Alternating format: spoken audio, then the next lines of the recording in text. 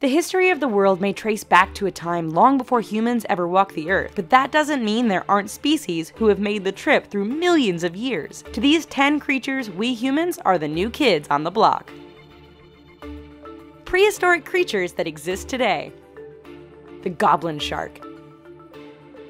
The first ancestors of this terrifying goblin shark are believed to have existed as early as 125 million years ago. While larger species marched into extinction, the 11-foot goblin shark has somehow lived on in many of the world's oceans while maintaining a low profile on account of its preference for residing deep down near the ocean floor. As such, and despite their frightening appearance, they don't pose much of a threat to humans, a species with whom they rarely ever interact. Who's to say they won't continue existing in relative anonymity for millions of years to come? Alligator gar. One unsettling glimpse at the hideous alligator gar makes it plainly evident that this isn't a creature from this or any other recognizably modern era. In fact, they are often referred to as living fossils on account of their still existing morphological characteristics which tie in to its prehistoric ancestor from 100 million years ago, including the ability to breathe air and water and its double-rowed set of teeth. These ancient gators have been known to terrorize valuable game fish across southern US rivers and along the Gulf Coast, making them enemies of local fishermen. Giant Chinese salamanders.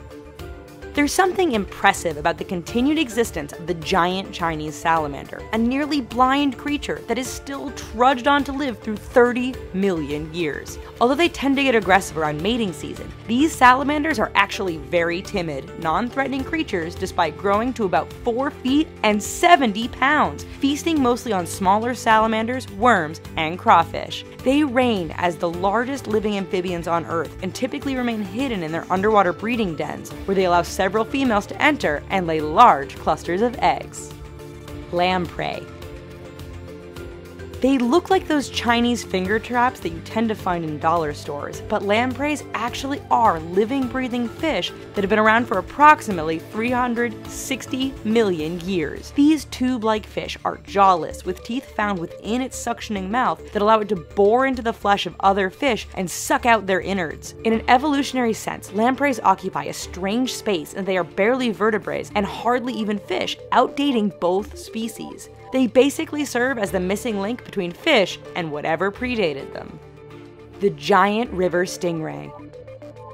What might look like a Guinness World Records entry for largest pancake is actually the 16-foot-long giant river stingray, a holdover from the Jurassic era. The stingray comes equipped with a powerful 15-inch poisonous serrated spike for a tail, which helps explain its long lifespan. They also possess adaptive qualities to blend in with their surrounding environment, being made invisible by living exclusively in rivers that are uniformly murky and unclear. Even if you could find a member of this ancient species, it's hard to comprehend why anyone would want to. Solenodon. Most entries on this list can at least partially credit their remarkably long existence with their own physical makeup, be it assets for prey hunting or an evolutionary knack for blending into their surroundings. The cute, furry Solenodon doesn't possess any physically intimidating qualities, but has remained in existence for 30 million years with some very critical survival instincts. They are willing to eat anything that their elongated noses can sniff out, securing prey easier through the venom that they can inject through their sharp teeth. Although their clumsy gait makes them easy targets for larger predators, they are excellent burrowers and can throw attackers off the scent by hiding their heads. Sponge. It's been factitiously suggested that only cockroaches and Twinkies will survive a global apocalypse, but surely sponges warrant some consideration as well. Evidence recently emerged that found a fossilized sea sponge sample within a 760 million year old rock. Estimates do vary on the evolutionary span of the sea sponge, which is scientifically considered a part of the animal family despite possessing neither a brain nor central nervous system. As such, they are living on the ocean floor and attaching themselves permanently to a solid location under the water without moving. The tuatara. Scientists have used the tuatara to help in understanding the evolution of both lizards and snakes. Dating back 200 million years, they possess a body and bone structure that experts believe has remained the same for their entire existence. These New Zealand-based creatures can grow to nearly 3 feet in length and are marked by a pronounced spiky crest that leads along their back. Despite its resemblance to a lizard, the tuatara's closest relative are an extinct group of reptiles that roamed the earth at the same time as the dinosaurs. Pygmy right whale.